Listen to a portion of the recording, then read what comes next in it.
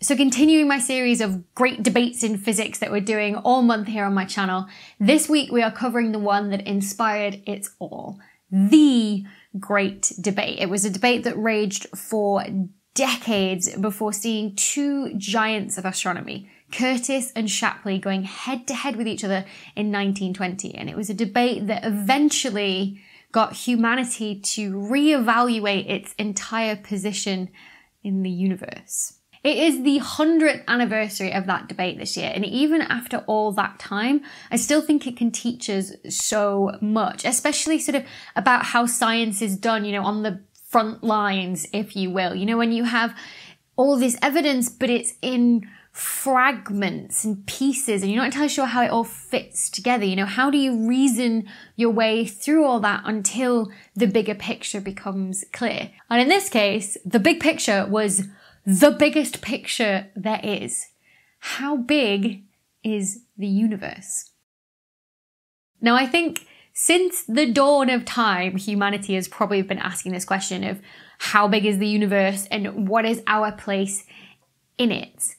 But worldviews, or I guess universe views, if you will, have changed significantly over the millennia, right? So you've got Ptolemy saying that the Earth is at the center of the universe way back sort of around 100 BC. Then you've got sort of in the 1500s a big shift when Copernicus actually says that the sun is at the center of the solar system and, you know, the Earth and all the other planets orbit around the sun. It was a hugely controversial idea at the time. You know, it saw Galileo Galilei being put under house arrest because of his support of Copernicus's theory as well.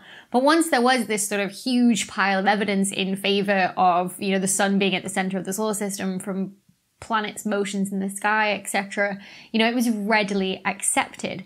Now, not only was the sun kept at the center of the solar system for centuries to come, but also the center of the universe, which at the time was essentially all the known stars in the sky, i.e. the Milky Way. Now, I've talked before on the channel about how we know the shape of the Milky Way, how we know that it's a flat disk and it has this spiral structure. So go check out that video if you're interested, because it does have a few sort of extra details that do tie in to this debate on how big was the universe, because it was Immanuel Kant in 1775 who was sort of pondering on the fact that you do see stars in this narrow strip across the sky that, you know, is supposed to look like spilled milk, which is where we get the name Milky Way from.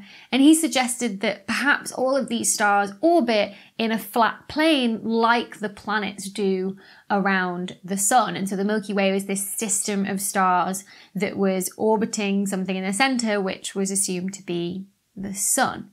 But Kant took it one step further as well, and he said that the things in the sky that weren't stars, the sort of fuzzy patches that we call nebula, were also these systems of rotating stars, which he dubbed island universes. Kant was a philosopher, right? Not a physicist. So his ideas were based on conjecture and not necessarily sort of observations and evidence like physicists like deal with. So his ideas weren't really picked up on at the time.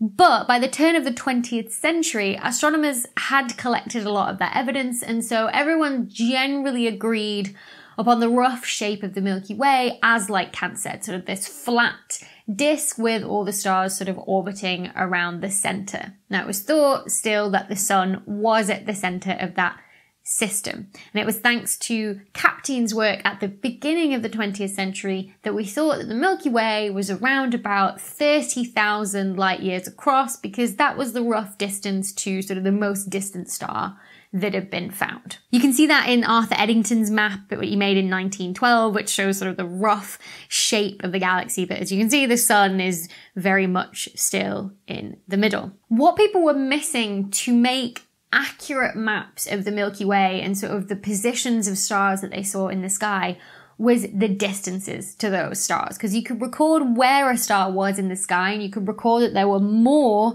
you know, sort of along the plane of the Milky Way, but you couldn't really know how distant they were, and therefore you couldn't work out whether the sun was truly in the middle of the galaxy or not.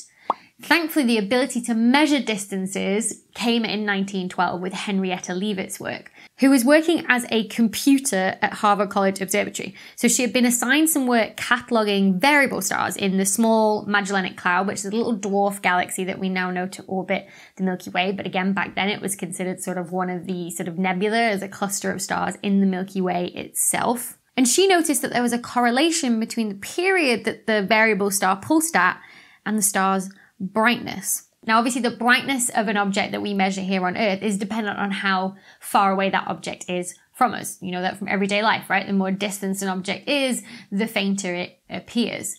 And so Leavitt was conscious that obviously the brightness that she was recording might have something to do with the distance those stars were from us.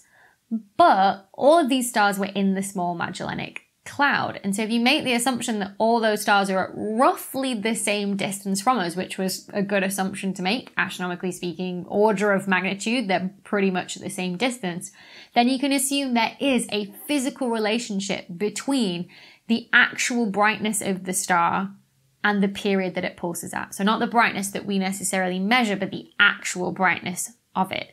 To know the actual brightness instead of the what we call the apparent brightness that we observe because of how distant we are from it, you obviously need to know the distance. But if you could find the distance to one of these variable stars, then you could calibrate that relationship so that you could convert the period to the actual brightness, measure the apparent brightness of the star, and then get the distance.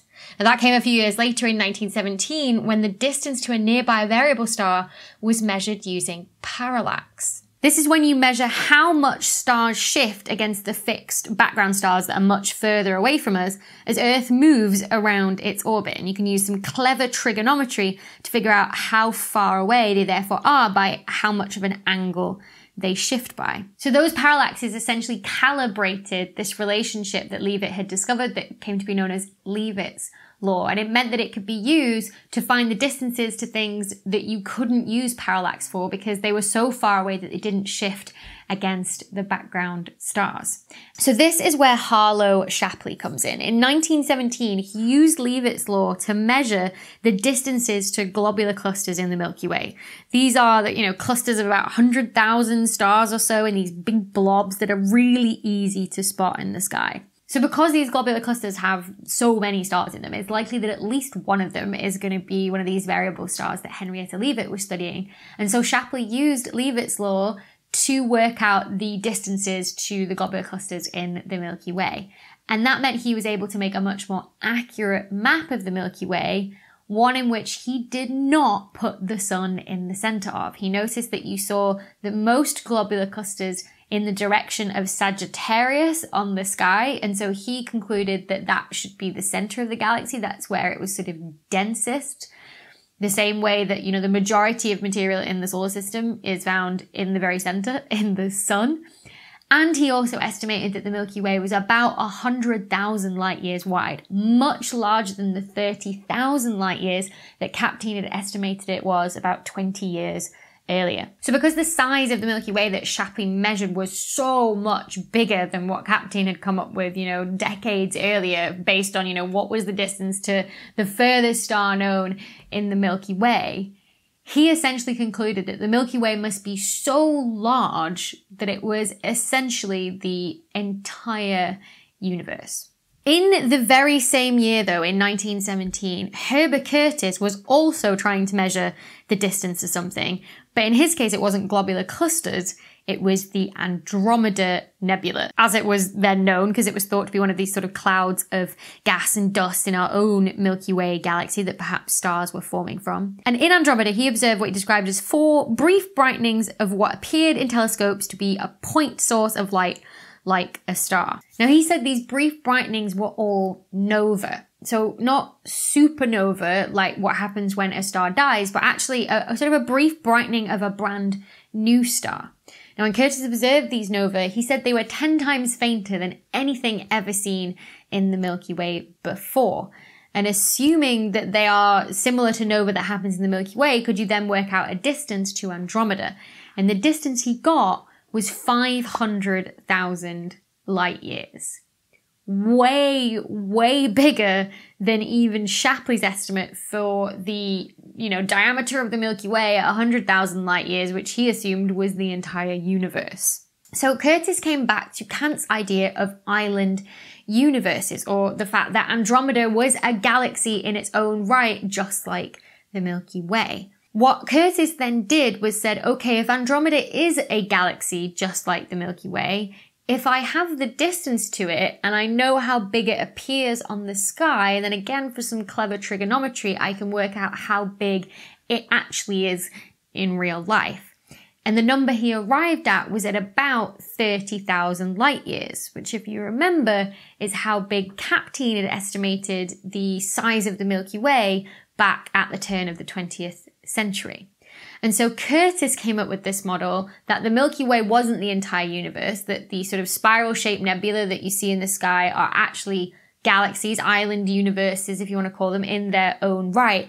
But those galaxies were about 30,000 light years across or so, much smaller than Shapley was arguing that the Milky Way was. Curtis's argument, therefore, was that these spiral nebula were actually galaxies in their own right, but they were much smaller than Shapley had estimated at about 30,000 light years across or so, and that the sun was actually still in the center of our own Milky Way galaxy, like Kapteyn had argued at the beginning of the 20th century. It was George Ellergy Hale, whose father had left a large endowment for a lecture series at the National Academy of Sciences, who suggested that the two have a public debate on the scale of the universe. So in April 1926, at the Smithsonian Museum of National History in Washington, D.C., the two both presented lectures arguing for their specific model of the universe. Shapley for the Milky Way is everything, the sun is not in the middle, and it's about 100,000 light years across. And Curtis with his the Milky Way is not everything. You have these other galaxies in the universe, and they're much smaller than Shapley's saying, about 30,000, and the sun is in the middle of ours. Just to sort of paint the picture a bit for you. So Curtis in 1920 was 48. He was president of the Royal Astronomical Society of the Pacific. He was a very well-established and respected astronomer.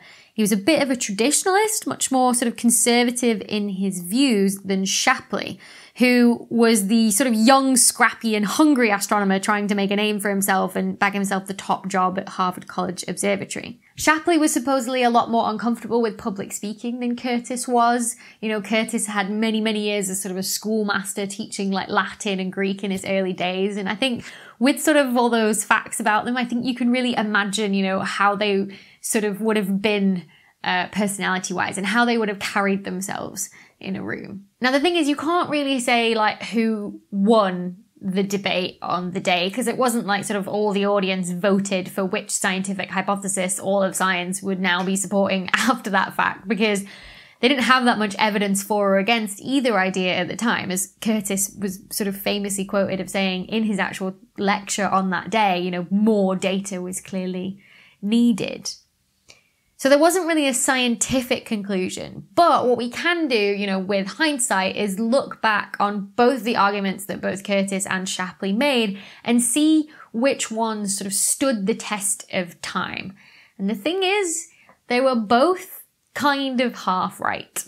So in 1926, Edwin Hubble managed to observe some variable stars in the Andromeda Nebula and other spiral nebula as well. And so using Leavitt's law, he managed to get at a distance and found that they were all over 1 million light years away from us, definitely in support of Curtis's sort of island universe argument. Shapley apparently dismissed this very quickly as junk science. And so Hubble actually sort of wrote to him personally outlining all the observations he'd taken and all the conclusions he had come to. And Shapley just, couldn't ignore the evidence after all that. I think he's quoted in saying that, here is the letter that killed my universe. Throughout the 20th century, though, more accurate maps were made of the Milky Way itself using, different wavelengths of light, like infrared that could see through dust and radio waves that could trace the hydrogen gas in it. And it became very clear that the sun wasn't at the center of the galaxy, and instead the center indeed was in Sagittarius, like Shapley had said, and that actually at the center was a supermassive black hole. But we also found that the Milky Way had spiral structure just like Andromeda, and it indeed was about 100,000 light years across, just like Shapley had measured back in 1920. So Curtis was definitely right about the spiral nebula being galaxies in their own right, these island universe theory. And so it's often Curtis who's sort of given credit for winning the debate after all.